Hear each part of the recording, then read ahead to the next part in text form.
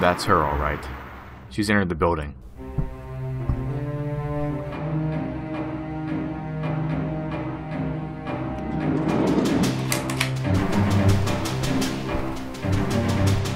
Have you seen this woman? Yes, she booked a room last night. She just came back a moment ago. She's in room 303 on floor 3. Thank you, ma'am. You heard her, men. Let's go.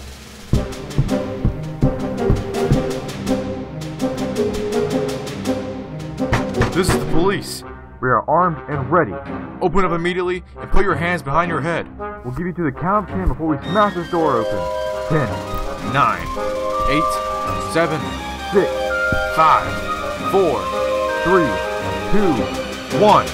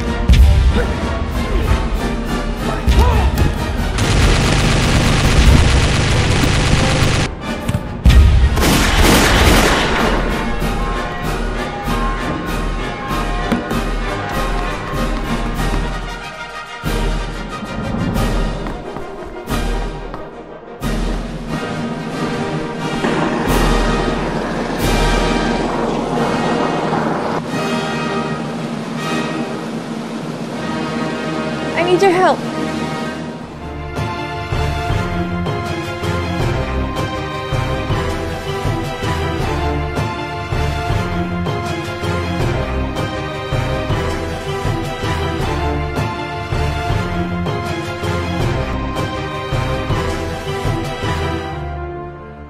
Whoa, hold on a second. Help? What do you mean by help?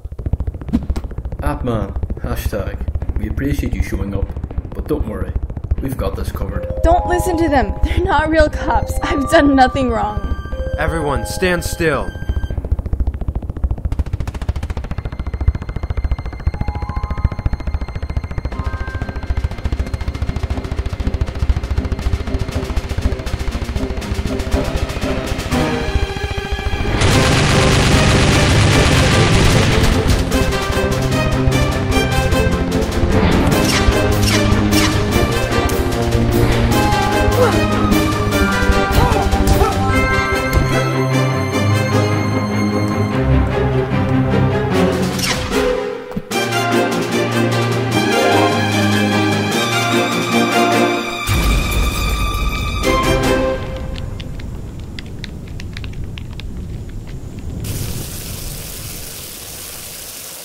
How do we know for certain that you're telling the truth? Hashtag, you saw what my lie detector Yeah, app but you said. can't always trust that. I mean, logic dictates that she is the fugitive. You have to trust me. I've come a long way to see you, and I'm sick of running.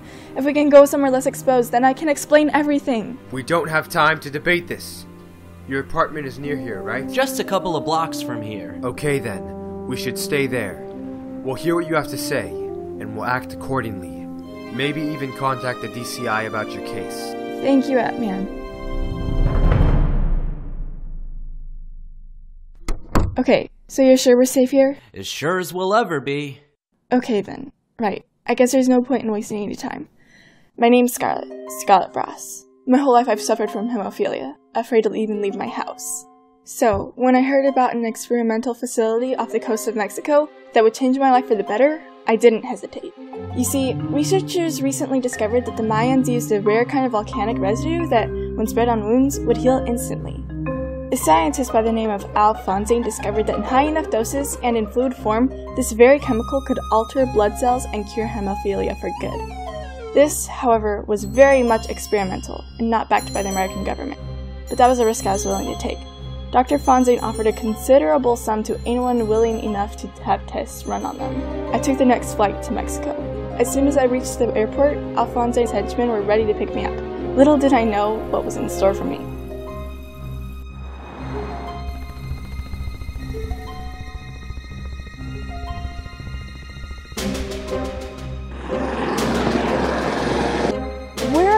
going? Welcome to my humble abode, Ms. Ross. I am Dr. Fonzane. This was no ordinary hospital. This was an asylum. Dr. Fonzane's goal wasn't so noble, and the patients were treated like animals. He served under a top-secret organization called the Founders. What they stand for and their agendas, maybe, I cannot say. All I know is that he believed that the serum was essential to their plan, whatever that means. And the serum, what exactly did it accomplish? A small dose was enough to cure my disease, but a high enough dose was incredibly dangerous. I was the first patient to survive the test. All the others were not successful. Their bodies would rapidly stiffen. They would turn into stone. As for me, I only turn into stone whenever a solid material penetrates the skin. But unlike the others, I remain active. And I know you're wondering, how did I escape? Well, they had just turned me into a super weapon, unsusceptible to bullets or any force put against me. So the first chance I had, I planned my escape.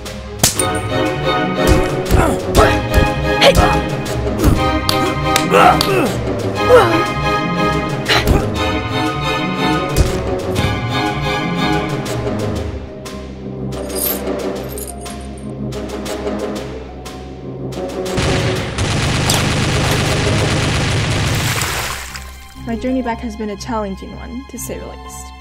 Once I had escaped, they dispatched agents to follow my tracks, and I didn't know who to trust.